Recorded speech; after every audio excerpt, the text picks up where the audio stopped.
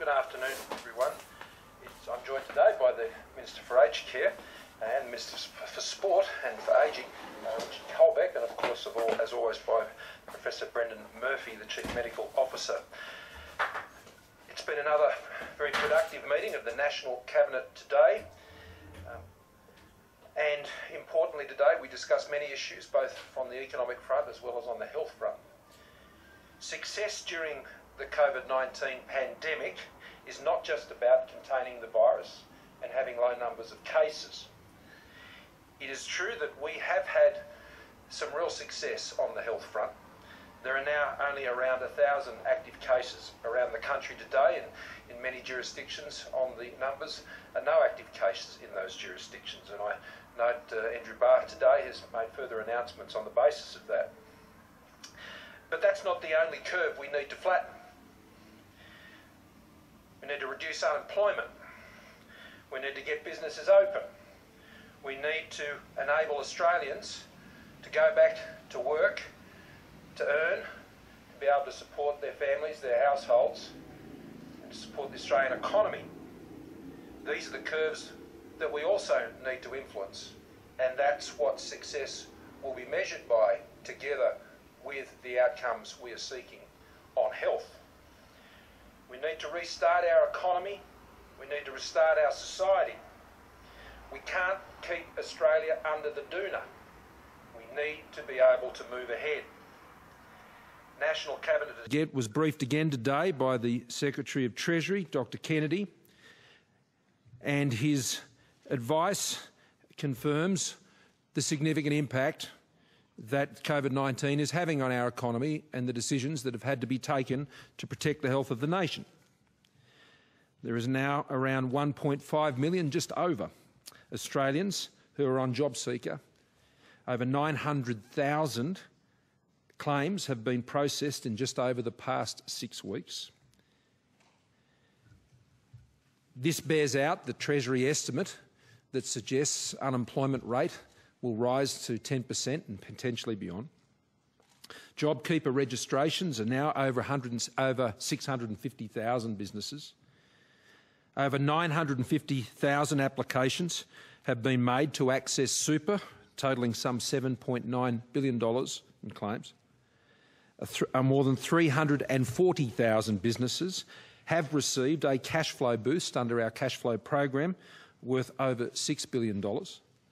6.8 million Australians have received that one-off payment, that $750 payment, and that brings to a total of 5.1 billion of those payments that have been made, and of course another one will be made in July. There's also been, we heard today, a significant fall expected in net overseas migration, which is expected to fall by about a third this year, financial year, and by 85% off its peak, or off its previous year, in the following year in 21-22.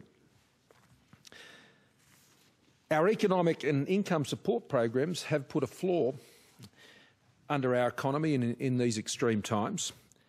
It's all about underpinning confidence going forward. And these programs have been put in place well before these rather concerning numbers, whether it be on unemployment or business closures or others, have been presented.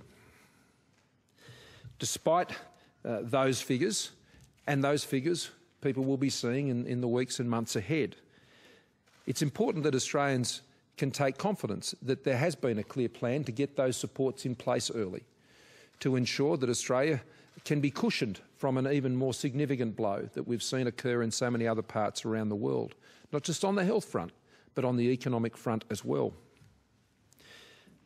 And a key part of that plan going forward, as we see these shocks hit our economy, is the plan to reopen and to rebuild, the road back which we have been on now for a few weeks. Today, the National Cabinet agreed to bring forward our consideration of the decision on relaxing restrictions to next Friday. Australians have earned an early mark through the work that they have done, and that decision will now be made on next Friday, and we'll be meeting twice over the course of the next week to ensure that we can work through the many things that have to be resolved in order to make those decisions. Our plan has been to get the virus under control and to ensure that we can contain it, to get the preparations in place for our ICU systems and health systems, and to get the protections in place, the build-up of the tracing capabilities within state health departments, the expansion of our ICU facilities, the build-up and training of our workforces, to ensure we can get the respirators in place and the access to the critical testing equipment and the tests as well as the personal protective equipment. Today they considered, at the reporting of the expert medical panel, a series of conditions precedent that needed to be satisfied in order to go forward with the easing restrictions. And 11 out of those 15 conditions have already been met, and the Chief Medical Officer will go into further detail on those. But of those that remain outstanding, there is one that Australians can do something about, and that is downloading the COVID Safe app. This is a critical issue for National Cabinet when it comes to making decisions next Friday about how restrictions can be eased. There are currently over 3.5 million downloads and registrations of the COVID Safe app, and there needs to be millions more. This is incredibly important. As I explained it the other day, it's like not putting on sunscreen to go out into the blazing sun. The coronavirus is still out there. Our numbers may be low, but it's still out there. And if we allow Australians back out into a more open economy, a more open environment, without the protection of the COVID Safe app, which enables us to know who has been in contact, how we can isolate those groups, how we can constrain and constrict that virus from getting to other people. We need that tool so we can open up the economy, and that's why it's so important. So if you haven't downloaded the app yet, download it. If you know someone who hasn't downloaded the app yet and you have, encourage them to do so. Because if you're doing that, then that is enabling the National Cabinet to be able to ease these restrictions next Friday. It's about putting the health protections in place so we can ensure that the coronavirus does not get a run on it again. Sorry.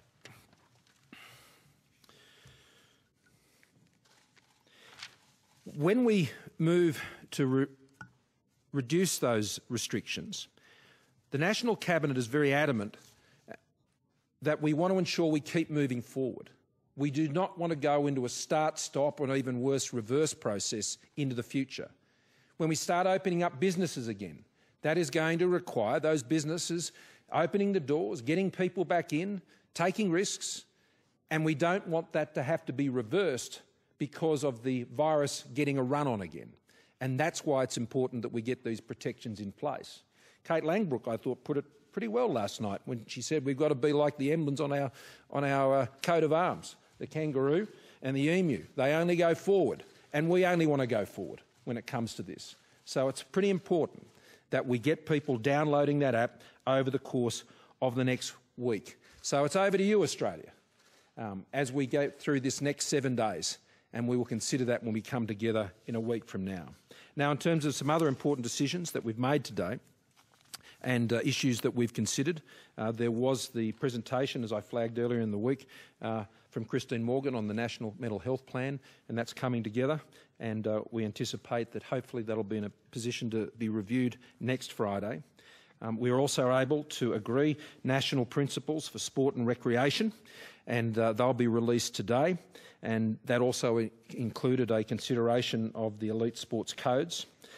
And we were also able to adopt the aged care code, and that was strongly welcomed by the National Cabinet, and that's why the Minister for Aged Care joins me today. As you know, with National Cabinet, it has had a very strong view about the need to ensure that its position, that it is held consistently from the advice received by the medical expert panel to ensure that Australians can continue to have reasonable access to their family, friends and others they're supporting in aged care facilities. And I want to commend Minister Colbeck for the great job he's done over the course of this past week, working with industry to establish an industry code that has been supported by the major peak aged care organisations in Australia, as well as the consumer groups in the aged care sector, and drawing together an industry code that reflects absolutely the National Cabinet advice that it adopted from the medical expert panel, which provides important access for families and other support people to those who are in aged care facilities. And so we welcome that, and we appreciate the collaborative way in which the industry has engaged with the government to achieve that over the course of the past week. Now, in addition to that, what we're announcing today is the Commonwealth will be putting an additional $205 million into the aged care sector as a one-off payment to facilities all around the country to support them in the costs that they are incurring to deal with the COVID-19 crisis in their sector. There are a range of additional costs and expenses that the Aged Care Minister has been able to identify working with the sector, and this payment is designed to give them that financial support so they can put all those measures in place. That will assist with the industry code implementation. It will keep those who are in aged care facilities safer and give their families greater peace of mind when it comes to how those issues are being managed within the aged care sector. So with that, I might hand over to Richard to go through the industry code and the announcement we've made. That brings to $850 million that the federal government has put into aged care specifically to address the issues around the COVID-19 crisis. Thanks, Richard. Thanks, PM. And firstly, I'll go to the code, and can I specifically express my gratitude to the aged care sector for the very, very speedy way in which they've managed to pull this code together, which will facilitate visitation by residents' loved ones across the aged care sector. The concept was only designed earlier in the week, and they've done a brilliant job. So all of the aged care residential facility peaks, AXA, LASA, Catholic Health Australia, Baptist Care Australia, the Aged Care Guild, Uniting Care and Anglicare have all signed up to this code as of last night. To the consumer organisations who also drove its design, Council of the Ageing, National Seniors, Dementia Australia, the Older Persons Advocacy Network and Carers Australia, can I thank them also for the work that they've done. I'm not sure I've seen an industry code designed as quickly as this one was, but for it to facilitate the things that National Cabinet expressed on 2 occasions now on the advice of the AHPPC is fantastic. I've had some very, very good conversations with some key players in the sector this week with respect to the development of their code and things that they are already doing to facilitate visitation of loved ones into aged care facilities. And importantly, it not only contemplates visitation for those who are at end of life, which was something that the AHPPC was concerned about, those in palliation, but also those who have had a long history of visitation, working with their loved ones, going in for meals, helping the aged care facility to support their relatives. So those people who have a history are also contemplated as part of the code. So again, congratulations to the sector. Thank you so much for the work that you've done. And can I say, Prime Minister, I think the aged care sector should be congratulated for the work that it's done in managing COVID. In this country, we have had only 23 residential aged care facilities that have had an outbreak of COVID-19. Of those 23, 15 have completely cleared it. 8 are still dealing with it, but there'll be more that will have cleared it in coming days. And that's a tribute to them. It's also a tribute to the work that the Australian community has done in managing transmission in the community, which has prevented it from getting in, but into the residential aged care facilities. But I think that's a great result. And in the majority of cases, it's been 1, 2 or 3 cases within a facility. Only on a couple of occasions have we had more. And Dorothy Henderson Lodge, which was one of the first major outbreaks, is now actually COVID-19 free. So great work by Dorothy Henderson Lodge. They should be congratulated for that work. It took a little while, but great work. With respect to the announcement that the Prime Minister's mentioned for a COVID-specific support payment of $205 million across the sector. The sector will understand this more than perhaps others in the broader community, but providers across the country will get a $900 per occupied bed support payment in residential codes MMM1, Monash Model 1, so that's effectively metropolitan areas, and those in regional Australia, in recognition of the fact that they generally have higher costs, will get a 50% uplift on that, so $1,350 per residential bed. This will contribute towards the genuine extra costs that they are incurring as they manage COVID-19 outbreak. They are screening staff every day as they come and go from their shifts, particularly as they come in, so that we don't get COVID-19 into the facility. That takes them time. They will be screening visitors as they come into the facilities to ensure that we don't get COVID-19 outbreaks. They've suffered additional costs in things like personal protective equipment because it's been so rare and prices have gone up, so they've had some other costs that have increased as well. And of course, just in some of their other everyday work that they've been doing, they've had additional costs. So this measure is in recognition of those additional costs in managing COVID-19. And as the Prime Minister said, that takes the total amount that the government's put in specifically for COVID-19 up to over $850 million, which is a significant amount of money. Thanks, Ben. Thank you, Richard. I'll ask Brendan to come. I just want to correct one thing I said before on net overseas migration. Of the 18-19 year for net overseas migration, we're expecting just over a 30% fall in 19-20, the current financial year, and in 2021, an 85% fall off those 18-19 levels as well. So they're quite significant falls. Thank you, Brendan. Thanks, PM. So the status of the pandemic in Australia today, we have 6,765 cases, still consistently getting less than 20 new cases per day over recent days. 93 deaths, unfortunately, and we mustn't forget those tragic deaths. And we're testing extensively with over 570,000 tests done so far.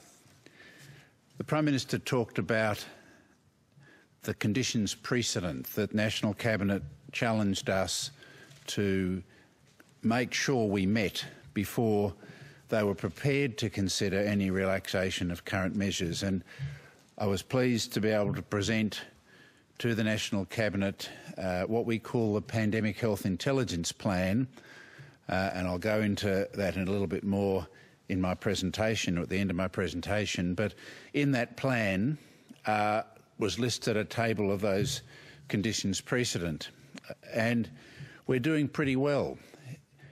The conditions, I'll just outline them in an overview way. The first one was around surveillance, and that we have a surveillance plan and we have sufficient surveillance mechanisms. Surveillance being the tracking and identification of outbreaks. Another one that we've met is what we call community adherence to public health measures, and we'll show you on the presentation that we're tracking that people are doing what we have said. They are reducing their mobility and their interactions as required by those original measures.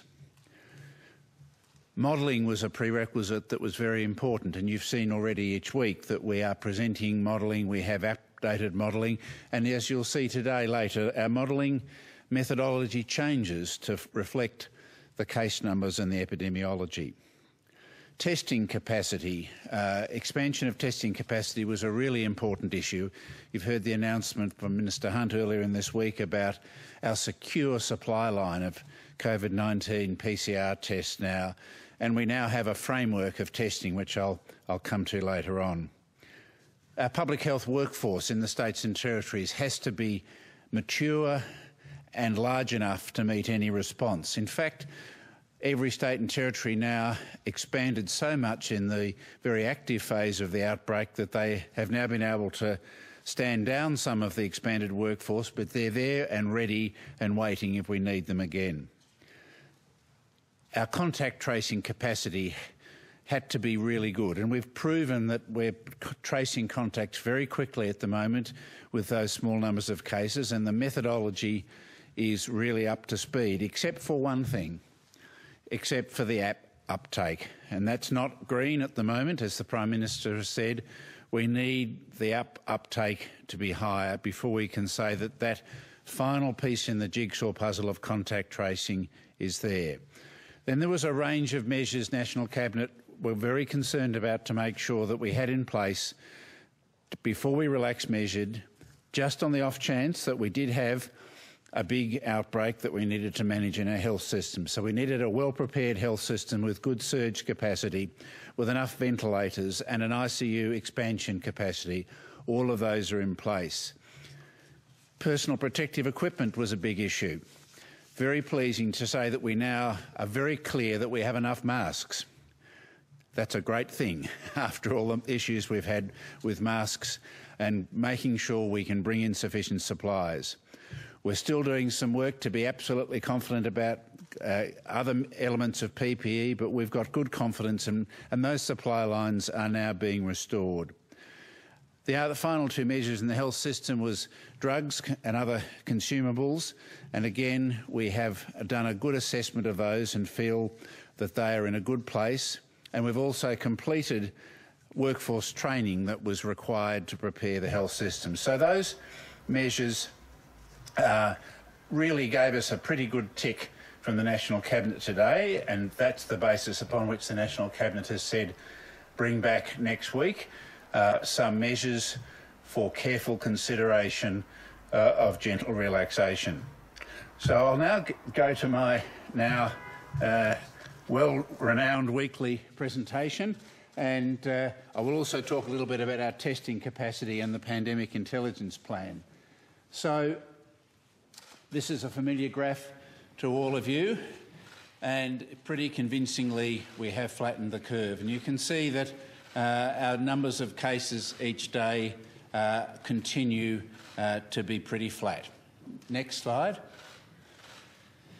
This I showed you also last week, and this is the forecast of what the predictions from the previous case numbers that we would like to get, and you can see again that we are having case numbers that are below the median predicted case number, so we're doing better than the modelling would have predicted from the previous data. Next slide. Now you'll note that there are only 2 jurisdictions left on this effective reproduction rate number. That's because although other jurisdictions have had cases, remember last week I said ACT and the Northern Territory had a badge of honour by dropping off by not having any cases, but the case numbers in every other jurisdiction are so small that the modellers feel that they can't usefully use the effective reproduction number. Those error margins are so broad in the other jurisdictions that the modellers aren't comfortable with producing them. Only in New South Wales and Tasmania are there enough numbers to show an effective reproduction number, and even then they're pretty much at the lower limit of what you would expect. And you can see that Tasmania is comfortably now below the 1 benchmark, as they have so expertly brought the Northwest Tasmania outbreak under control. And we do continue to congratulate the Tasmanian Public Health Unit and all of the people of Northwest Tasmania for complying with what was a very burdensome but necessary public health intervention. Next slide. This is a new measure, and we have this in the modelling paper that will be published on the Doherty website tonight. We'll show this for every jurisdiction. We're only showing it here for New South Wales because it becomes a very busy slide if we show too much. So basically, this is showing measures that people are adhering to distancing measures. So this is for New South Wales, showing when we introduced those measures. For Apple, it's given us data on directions for driving. You can see that directions for driving have dropped dramatically. Google has got data on time At transit stations, again, that's dropped. But the converse is the Google data on times at residential. Google does track people. The COVID Safe app doesn't, but this is showing that how well people have adhered to our measures that we've put in place. And you can see some little spikes around the Easter time, but generally people are doing the right thing. Next slide. So I said before that the effective reproduction rate is not really a valuable measure at the moment because case numbers are so small. So what we have now presented to the National Cabinet is this Pandemic Health Intelligence Plan, and we'll need to be looking at things that are much more granular than the effective reproduction rate. Our case numbers are so low now that we can analyse each case, each cluster, and get really detailed epidemiological information on what's happening. And so we can get a feeling of whether there is a cluster that's breaking out and that we need to control. I've mentioned all of those parameters of the Pandemic Health Intelligence Plan before, but I do want to go into our testing strategy because this is really quite important. We've done a lot of work on that. As I've said on this meeting on many occasions, we need to test more people. If we are going to get on top of those small outbreaks, and we've seen a couple of them just in recent weeks, a couple in Victoria, and they've got on top of them expertly and well and contained them, but we cannot afford to have an outbreak that takes off so that we get a second wave when we reduce restrictions, such as a number of other countries have seen. So our testing has to be very, very good. The most important thing in testing is for everybody who has any respiratory symptoms, a cough or a cold or a sore throat or a runny nose, please get tested. It's safe to get tested. There are testing centres. GPs can do testing. They can send you to pathology labs. It's very simple and straightforward. We want everybody who has a cough or a cold or any respiratory symptoms, because most people with COVID-19 have mild symptoms, just like a cough or a cold. Get tested and don't go to work, or particularly if you work with vulnerable people. That's the most important thing. But we're also doing testing in a lot of other settings. Any outbreak in an aged care sector, as Minister Colbeck said, we have done extremely well in most of those outbreaks. Sure, there have been some very troublesome ones and one that's very active at the moment. But in most cases, once you get one case, we go in and test every staff member, every resident and any potential contact. And that's been enabled us to identify very quickly and exclude infection in others. Any healthcare setting outbreak, we will test all the healthcare workers, all the other asymptomatic patients. Every contact, of someone with COVID-19 is now going to be tested to make sure that we chase the contacts very actively and make sure we lock that down. We have talked, there's been a lot of talk about what's called active surveillance, where you test well asymptomatic people in the community. Given the current very low positivity in testing, that does not seem to be a very effective way of monitoring this virus. However, we are going to do what we call cohort tests. So we want to assure the community and sample sections of the community just to make sure that our confidence that we don't have significant asymptomatic transmission is correct. So we will be doing some testing of some consecutive elective surgery patients just to reassure those people coming in for surgery and the hospital staff that we're not having cases in that group.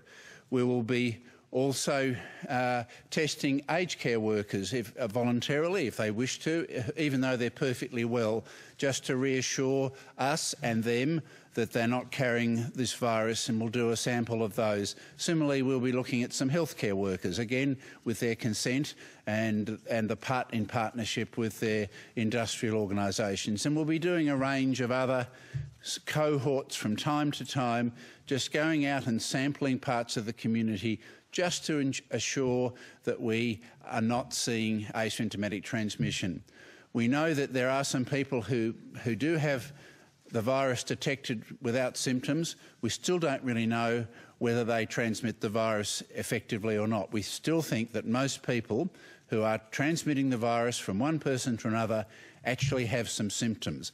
That's why I say again and again and again, anyone with a cough or a cold or a sore throat or a temperature or a runny nose, please get tested. That plus downloading the app and sticking to what we've asked you to do makes the country safe for you. So I'll stop there. Thanks, Pam. Thank you very much, Brendan. If you just might run there. Lani, let's start. We'll go across and then just work our way towards the back. Prime Minister, can you give us any more indication about what things might be reopened once the decision is made next week? Will it be that people will be able to go back to Pilates or bar classes or, various other things? And just on... I have my first one, Great. Just on another issue that obviously has been topical this week in regards to China, you spoke about that this morning on radio. Is there anything further that you're doing in terms of ensuring that we continue to have a good relationship with China? Well, on the first issue, National Cabinet will consider these things next Friday, and so I'm not going to prejudice that discussion by canvassing any particular areas. People will be very familiar with the full range of restrictions that were put in place some weeks ago, and they're all obviously being reviewed, and they're being reviewed both in terms of the health mitigations that would need to be put in place if they were to reopen, but as well looking at the economic opportunities that extend to those particular activities as well. And that's the basis on which the assessment will be made. So I'm not going to second-guess that process. There'll be a lot of work done. The National Cabinet is meeting on Tuesday and is meeting on Friday, and it's largely focusing only on that issue, so we can work through the many different options that we have available to us. We're also, through my Cabinet, working directly with industry sectors about what mitigations can be put in place in workplaces. So it's not just about whether an activity can be reopened, it's how it can be reopened. The COVID-safe economy, the COVID-safe environment and society we're going to be living will be different. Of course it will, because the virus will be out there and we need to be able to protect our economy, our health, our safety against the coronavirus in that environment. So those mitigations are very important, and the AHPPC, the Medical Expert Panel, is informing that process. We work every day on our relationship with China. We have a comprehensive strategic partnership with China. It is a mutually beneficial partnership. It is not a one-way street, and is one that is, of course, important to Australia. Otherwise, we would never have entered into it, and China would never have entered into it with Australia. And so we will continue to work within that arrangement and pursue that relationship based on that agreement. Phil. Pam, on the app, the government, you've shied away or ruled out from mandating it. But would you encourage, there are reports of some employers who are making it a requirement of people coming back to work, if you're going to have everyone sitting in the same office or workplace, would you encourage that sort of action by employers? Well, it can't be a requirement. That's prevented under the legal arrangements. But we are encouraging, as a public... in the public service. We are encouraging it within the Commonwealth Public Service. The state governments will be encouraging it within the state public services to encourage the employees to download the COVID-safe app. And there's nothing wrong with that. Patrons of takeaway cafes or restaurants or pubs operating in the takeaway mode, I'm sure will be encouraging their patrons to download the COVID-safe app, because if you download the COVID-safe app, then more businesses will be open, and that's so it's done on the basis of encouragement. In the national public health interest, but I've got to say in the national economic interest. The protections are there; they're in place. They've been reviewed, and you've seen all of that. And so it is our path back for people to download the COVID-safe app. PM, there's a lot of speculation about whether the NRL can begin its season at the end of May as it wants to. There's also speculation about whether a plane of Kiwi footy players can land this Sunday to begin preparations. Is it the case that National Cabinet has cleared any of that ground for NRL to start in that way? And can I also ask a question of Professor Murphy on asymptomatic testing? I'm interested in your observations about whether you'll do cohort testing of school-aged children and what your advice is today on asymptomatic transmission among school children. Okay. Well, no, those authorities have not been provided, and the National Cabinet has not provided that endorsement, nor is it for the National Cabinet to do that. The individual jurisdictions will ultimately provide any of the clearances that are necessary on a health basis to deal with any of the major codes, be it the NRL, the AFL or others. We had a good discussion on that today, and we received the advice that we did from the medical expert panel. And what will be occurring is that those jurisdictions that are relevant to those codes are going to, through the medical expert panel, provide consistent health advice to those jurisdictions, which is Queensland, New South Wales, Victoria, of course, South Australia and others, about the decisions they would need to make regarding the proposals being put forward by those codes. But ultimately those decisions will be made in those states, but at least they'll be doing so on the basis of a set of consistent medical advice, and that should assist, I think, those codes in how they're progressing those issues and not having to do it on multiple occasions. In relation to the border issues with New Zealand, well, that authority has not been provided, and no amount of reporting it will change that decision. That will be made on the basis of the border assessments of the Australian Border Force, and they're working through that application. They've received that application, and when they're in a position to authorise it, well, they will, and that's how that will follow. Brendan? Yeah. So thanks. On asymptomatic testing, we may, I think one state is already considering testing a cohort of teachers, not because we think teachers are at higher risk, but because they may feel that would reassure them. We have tested a lot of asymptomatic children in outbreaks in New South Wales. To recall, 800 of them are tested, and I think one was positive. So we've already done some testing of children. There is increasing evidence from Europe now, studies from the UK, studies from the Netherlands, that consistently show that transmission amongst children is not being seen. It's not significant. So there really isn't a strong basis to test a cohort of children at this time. Minister, you've said that you want the uptake of the app to increase dramatically in the next 7 days. Are you prepared to put a figure on what you'd like to see in terms of the % of people? And also, we've seen this movement data that the number of people staying at home versus going out, as these restrictions are eased, the burden to maintain that will fall much higher on the densely populated areas like Sydney. We've had states saying, you know, don't do a Bondi.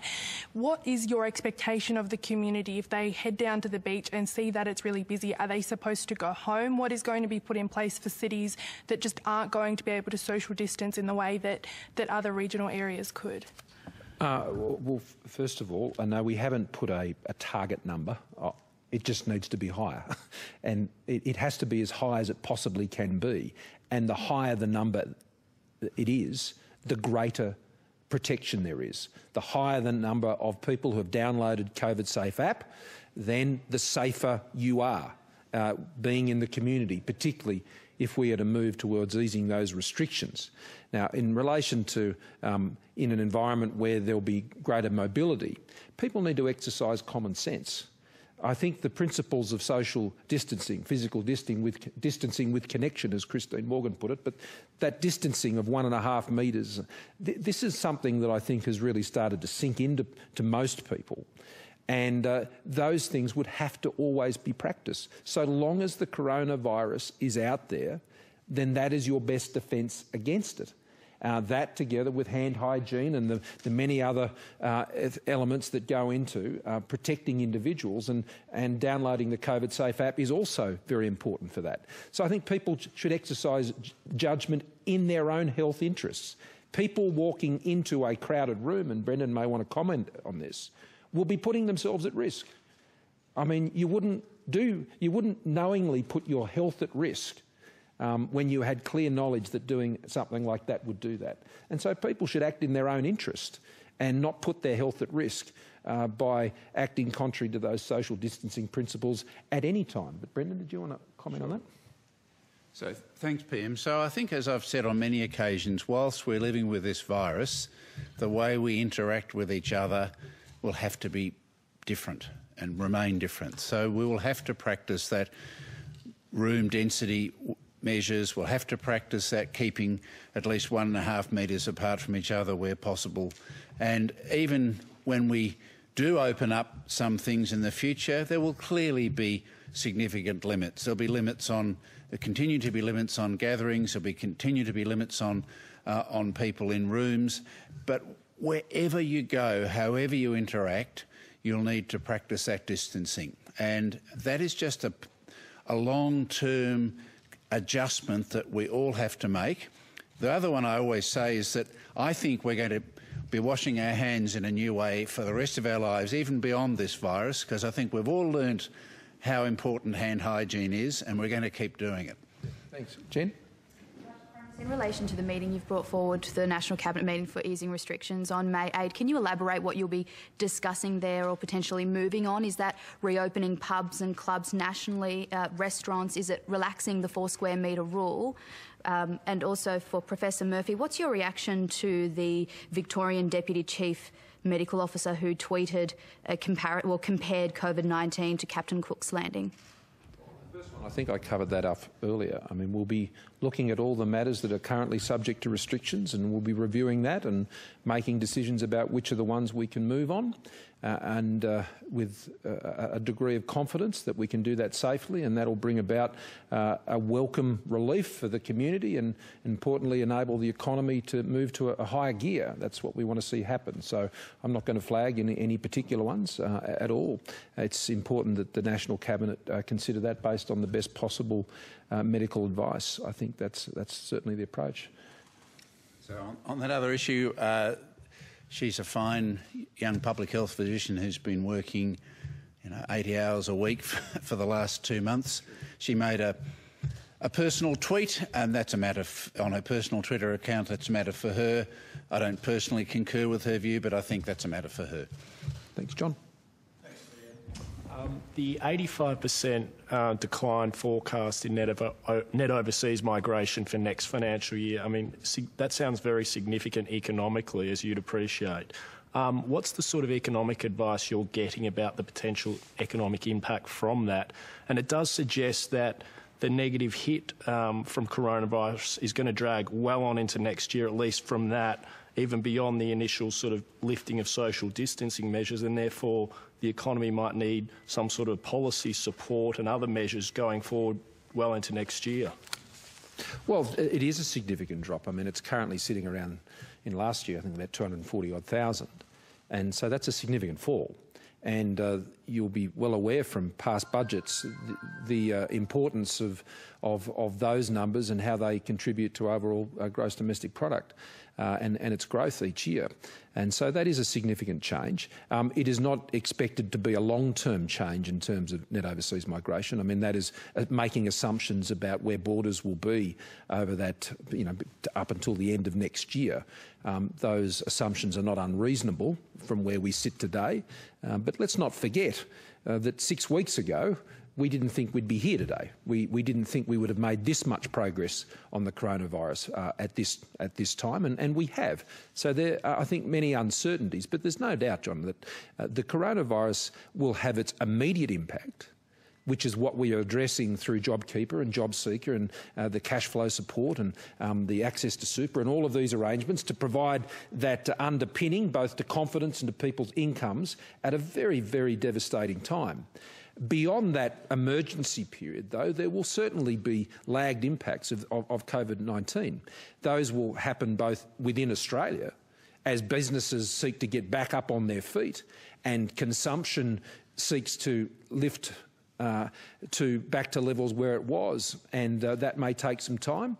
And it's important as we move into another phase that we not only give people the confidence that about their jobs opening up and businesses opening up, but just for individuals to feel confident in their own health, to be able to go and engage again in the community, which, sorry to sound like a broken record, but that's why downloading the COVID Safe app is so important. That is the ticket to opening up our economy and getting people back into jobs and getting businesses open again and opening up those opportunities for social interaction again. So, John, yes, there will be those lag effects, and that's why I've flagged before that we need growth-orientated policies to overcome what will be quite stiff headwinds, which will be the carryover from what we've seen from the COVID-19 crisis.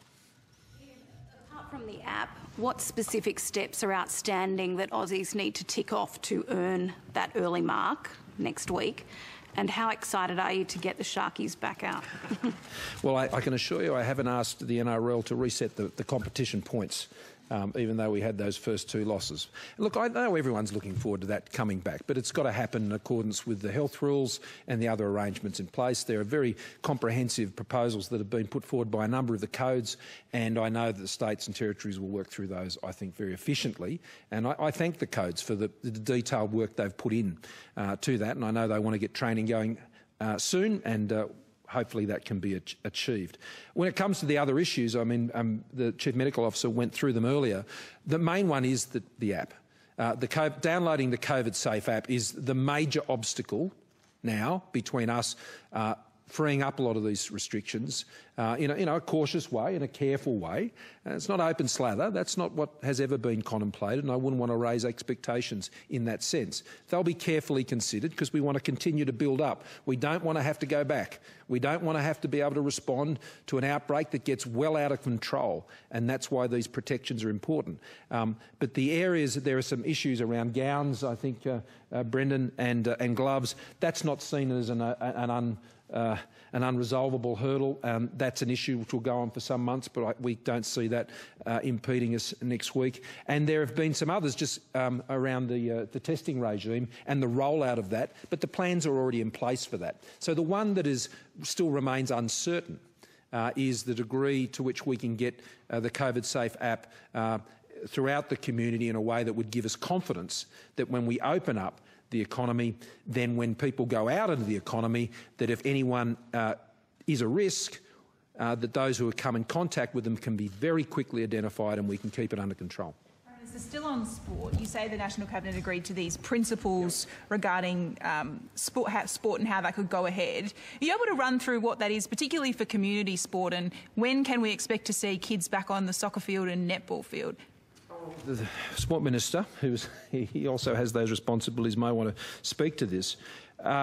The principles today draw heavily on the Australian Institute of Sport's framework for rebooting sport in a COVID-19 environment, and they're quite detailed and they'll be circulated. Many of you will be probably familiar with those already.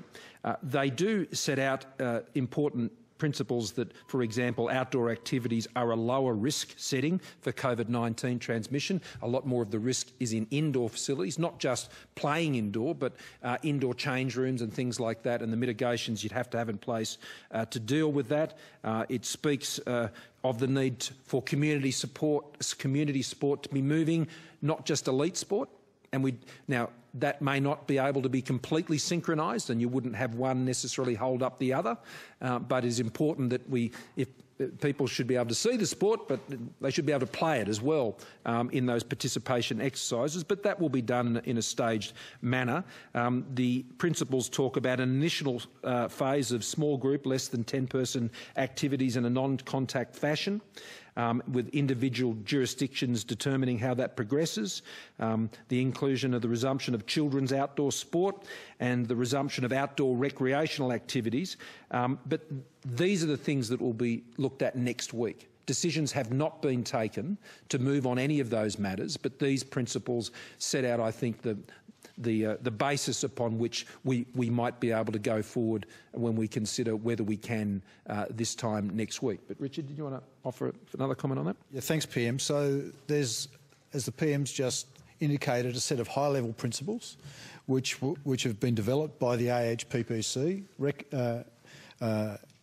taken up by National Cabinet, that will provide that overarching framework for the recommencement of sport across the country. They are again, as the Prime Minister indicated, very heavily guided by some work that's been done by and led by the Australian Institute of Sport, and I extend my thanks to Dr David Hughes, who's led that work, but also along with chief medical officers from a number of the national sporting organisations and the professional codes who've had input into the work that the AIS has coordinated. That contemplates a staged recommencement of sport. It indicates the types of activities at various levels that might be considered as part of that process. And so when you see that document, we are currently at level A. As the National Cabinet considers opening up the capacity to move around, the opportunity goes then to level B, which talks, as the PM said, of commencing training in small groups of, say, up to 10 with 10 athletes and officials working together, and then stage C, which goes back to full training and full commencement. And so that I can get my plug in for COVID Safe as well, if you want to get out to play, download the app today. Well said. Yep. 50,000 businesses have applied for JobKeeper. Could I please... Registered, yep. Can I please ask how many employees are receiving that payment? And if the number of employees settles at something less than 6 million, will you commit to expand the eligible criteria for that program, or is it possible it could come in at less than $130 billion? The Treasurer will have a bit more to say about the number of employees covered, and because that process is still being evaluated through the tax office, so I'm not in a position to give you that figure today, but the Treasurer will have a bit more to say about that, I understand, next week. And at this point, it is too early to make estimates about what the final reconciliation would be against the budgeted amount, and there are many calls.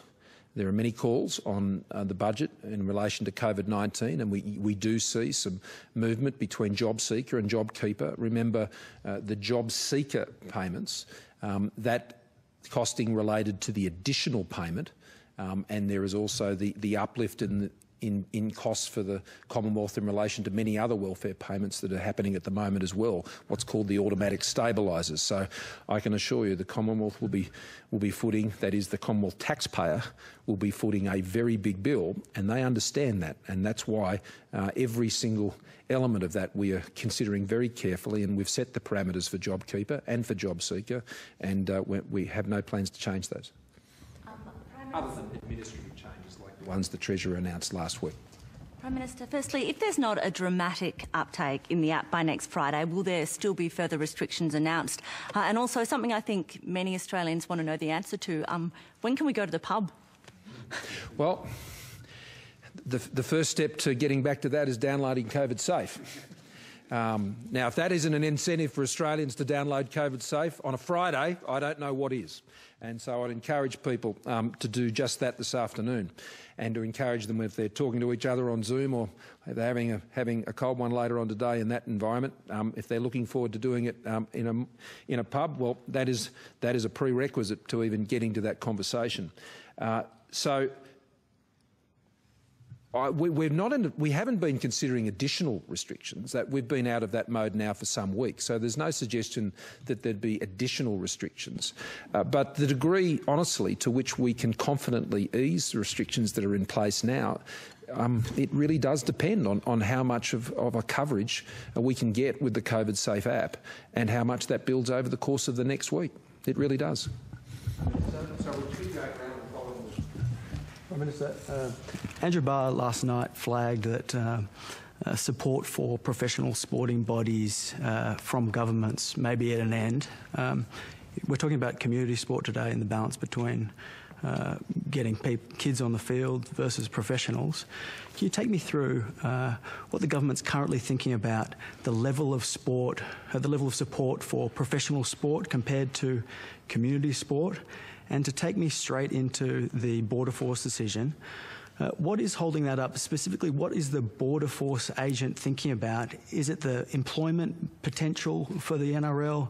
Is it other compassionate grounds? Take us into that. Well, let me deal with that one. I mean, they are exercising their authority as is extended to them under the Act. That's what I expect them to be doing, and they're just doing their job, and they'll do it in the same way, and there'll be no special treatment for the NRL or any other code. and they'll be treated like any other request, and I'm sure, I have no doubt that there's no delay. There is just the ABF officials doing their job as they do every single day, protecting Australians' borders and ensuring they're making wise decisions.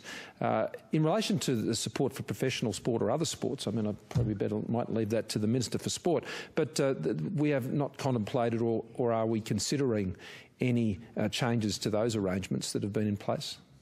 Prime Minister, can I ask about childcare? About a month ago, when you were here announcing the free childcare package, you laid it down for about 3 months, but that it could be extended beyond the 3 months. Given how Australia is travelling at the moment with talk of easing restrictions and so on, do you think that we'll be in a position at the end of June to revert to the old childcare arrangements, or would the free childcare possibly be extended? It's too early to speculate on that. Prime Minister, Donald Trump said pretty clearly that the US has some evidence that the coronavirus originated in a lab in Wuhan. How seriously do you take that comment, and how seriously will you be pushing at that as an option in the review that you've flagged? And perhaps a separate question for Minister Colbeck. How concerned are you by the high infection rates and fatalities at the Newmarch house, and will the residents there who can't go to hospital still get access to ICU care and ventilators? Well, look, on the first one, what we have before us doesn't suggest that is the likely source. There's nothing that we have that would indicate that was the likely source. Now, you can't rule anything out in these environments. I mean, we know it started in China. We know it started in Wuhan. The most likely scenario that has been canvassed relates to wildlife wet markets, but that's a matter that would have to be thoroughly assessed. This is one of the reasons why it is important that we just have an objective, independent assessment of how this originated and learn the lessons from how that occurred. It's, I think, an entirely sensible suggestion. It's one that has broad-based support. It's one that is being recommended by the European Union to the World Health Assembly. It's one that a recommendation will be supporting and speaking to, and we think that's really necessary. But in terms of what we understand in terms of the origin of the virus, while that can't be ruled out, it's not something that we've seen any hard evidence of to suggest that is the position, but that's where it sits right now. But Richard, on the other matter? Thanks. And look, a question that's been of concern in the community from a number of perspectives, and PM and I certainly extend our sympathies to the 13 families that have lost their loved ones so far. All of the residents within the facility are getting very high quality care. We're operating what's called hospital in the home, and that's being facilitated by the local public health unit, PHU, from Nepean Health. All of the residents, I'm advised, have end-of-life plans that they're being cared in accordance with, and so they are getting the care that they have prescribed within those plans. We're effectively running a mini hospital within the facility. There are doctors there on site all the time. There are a very large cohort of nurses there, as well as the normal care workers, and so there has been no limit on the resources made available to Newmarch in managing this, particularly since we took the actions that we did last week. Can I say we're all very concerned at the number of people within the facility that have contracted the virus, but as Professor Murphy indicated to me last week when we talked about it, this is what happens when you have somebody with a very high viral load in contact with people who have other comorbidities and are very frail for a considerable period of time. This is not a finger-pointing or a blame exercise. It's a very, very unfortunate circumstance where somebody who was asymptomatic but obviously had a very high viral load was in contact with people for 6 days, residents and staff, and this is the very, very tragic outcome of that. But we are doing everything we possibly can in accordance with the end-of-life care directives of all of the residents at the facility. There is one resident who's not necessarily related specifically to COVID, but they are all getting, by benefit of the work of both the Commonwealth, and the New South Wales Government, who lead on public health, the very, very best care. You were hook up last night with Mel and... Yeah, I did a webinar with a number of the families with Melissa McIntosh, the local member. There's been a couple of webinars that have been conducted with the residents and some of the public health professionals that are involved from particularly Nepean Health, and the Aged Care Quality and Safety Commissioner was on the call with me last night in the discussions with the families, and also on another webinar that was run by Newmarch itself Friday of last week with some of the infectious disease health professionals that are assisting with the management of the outbreak within the facility. Sam. My question also relates to the labs in Wuhan. Even though you think on the balance of probability that this did not come from the lab, did you receive any early advice that was a possibility? And in relation to what the inquiry is going to actually look at, do you have any concerns, or does Brendan Murphy have any concerns that China was not sharing as much information as they should have early on, given that they did identify that this was a coronavirus, a bat-borne virus, back in very early January? Yeah, well, the reports that you're referring to, they were public. I mean, they were being reported at the time. So, of course, the government was aware of those suggestions. They were in open source at the time, and there hasn't been anything subsequent to that would have borne out those initial reports as far as our government's concerned. The inquiry or review, the investigation that needs to take place really does need to understand what happened. Where did it start? What could have been done to, and so we can learn if something similar would happen in any part of the world, so the world would be able to respond quicker, because clearly in cases like this, time is everything. And this is why, again, I keep coming back to it on the COVID Safe app. Time is critical in keeping in control and over the top of this virus. Every second counts, and that's why, particularly in those early phases, the ability to know what's going on and how to respond to it and its severity, and getting access to transparent information in those circumstances is very important. And so these are things that any review, I'm sure, would reasonably look at to assist all of the other nations that are represented through the WHO and more broadly can get access to that knowledge as fast as they possibly can to put the responses in place that are necessary to protect their citizens' health. But Brendan, did you want to add anything to that? Not really much to add, PM. I think we obviously had a lot of information coming out of China in those early days. It's really hard to look back. Obviously the Chinese authorities may, in their own review, may have decided that they might have done something different, but we had a lot of information coming out, and I think, as I've said, the turning point was in around about the 19th and 20th of January, when we were told that there was sustained human-to-human transmission. In the early days, it was thought that the virus was only coming from animals to humans, and at that stage there probably was quite a bit of human-to-human transmission, and as the PM said, it's hard to know whether things could have been done differently and better. That generally, when you look back on something like this, you can always find things you can improve, but we weren't at that time of the view that information was being withheld from us. That was not things we knew, but we know what's happened since, and we know the devastation that this virus has had on the rest of the world. And so that's why it's just so important to understand what happened, to make sure that we can prevent such a broad-based global catastrophe from happening again. This has proved to be a once-in-a-100-year event. I hope it wouldn't have a greater frequency. Thanks very much, everyone.